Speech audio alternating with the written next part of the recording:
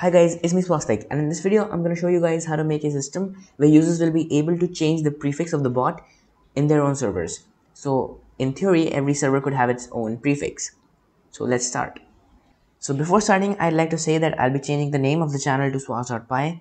It's because most of you guys said I should do it, and if you want to participate in these polls or join giveaways, you can join the server. The link will be in the description below.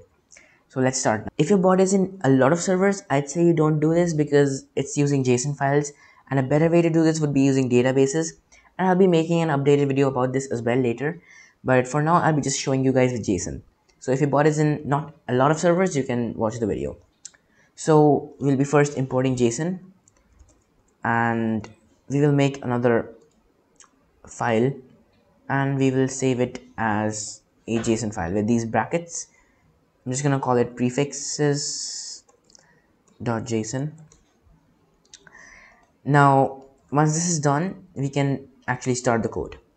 So the line that we need to change is this line. As you can see, command prefix was set to a single character, and this would always be the same, but instead now we will set it to a function that will give us the value. So get prefix, let's define the function get prefix. Now the parameters are client and message, and inside of this we'll open the file with open prefixes.json. As in the read mode, as f, we will load it, so it will be prefixes is json.load f. Now then we can finally return the prefixes, the string value of message.guild.id. So this is how we'll be storing it in the JSON file, and this is it. So now we can make the functions for actually changing the prefix. So one event that we should have is the on guild join, and in this we'll be just saying that when the bot joins a guild, it'll set the default prefix. So I have the code written down, and it's simply opening the prefixes.json, the same as this, and it's setting the prefixes string guild.id to the default prefix. So you would have your default prefix right there, and then it's just dumping it. So it's opening it in write mode and then dumping json.dump prefixes and f. So this is the on guild join. So when the bot joins, it'll set the default prefix and then just store it back. So let's now, I also have the change prefix command already written down. It's client.command. I made it so that only administrators can change the prefix, and it's simply async def change prefix ctx and prefix. We'll open the file, it's again the same. We'll open the file, then we'll say instead of setting it to the default prefix, we'll set it to whatever the change prefix is, and then we will dump it again. And finally, the on message, inside of the on message event, we'll say that if the bot gets pinged, we will tell the prefix. So it's simply if message.mentions. So this is a list of mentions, and we can get the first mention. If that is, we can also get the ID. I think maybe we can compare the IDs, or we can just say if the message.mentions is client, not class, sorry, client.user, we can then say await message.channel.send my prefix is, my prefix for this server is, let's just use a f string and let's have a prefix because we haven't really gotten it. So let's open the, again it's the same as this. We'll simply open this, paste it here.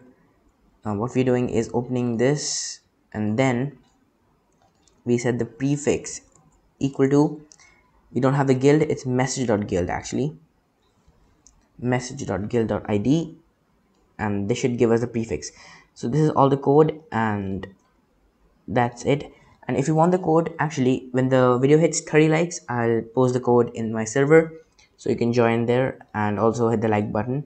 So let's save this. Now finally you want to have this await client or process commands and the message.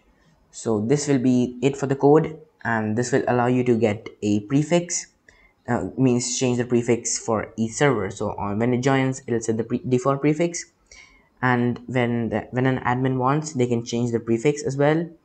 And when the bot is pinged, it will say that my prefix for the server is the prefix. So let's test it. Okay, so we need to do this. Actually, we need to put this in a try and accept block, because if there are no mentions, it'll actually just never execute the code. So try and accept, we can pass, I guess.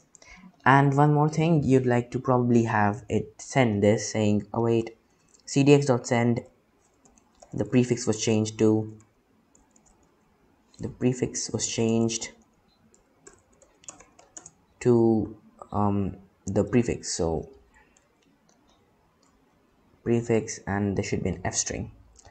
So now we can test it. I'll just invite the bot to two servers and we'll see. So I invited the bot to two servers. Now let's check. I will ping the bot, and as you can see, the prefix is the angular bracket. Let's try to change it. Let's say change prefix to something like this question mark, and as you can see, the prefix was changed.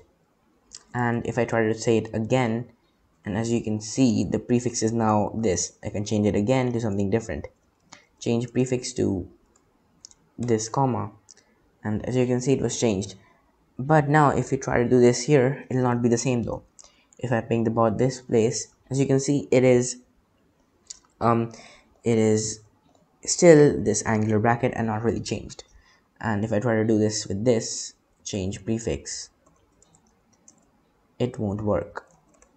As you can see, it did not work. But if I do the same thing back in my old one, as you can see, it will work. So that's it for today, guys. I hope you enjoyed. If you did, hit the like button and subscribe, and I will meet you in the next one. Goodbye.